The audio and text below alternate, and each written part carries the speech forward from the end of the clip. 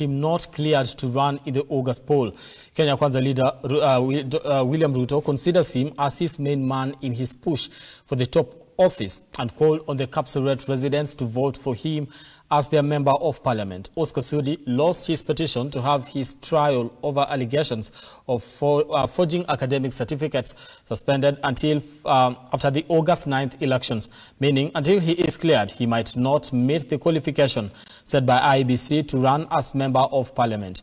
Ruto, in his campaign trail, also called on the church to be in the forefront in fighting tribalism in the country so as to foster the gains the country has made over the years. The deputy president took his campaigns to the Rift Valley region to consolidate the coalition's stronghold votes ahead of the August poll. Now, he also toured several towns in the region, accompanied by key politicians in the coalition who drummed up support for his economic model.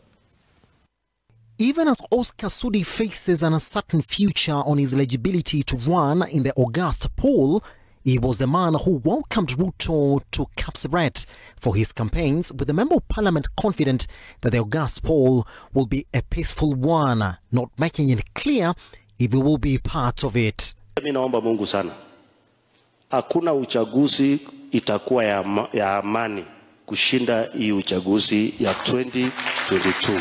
Siasa ya Kenya, mambo ya ukabila imepungua na tunataka tuendelee safari hiyo, ndio tuweke ushirikiano kwa Wakenya wote.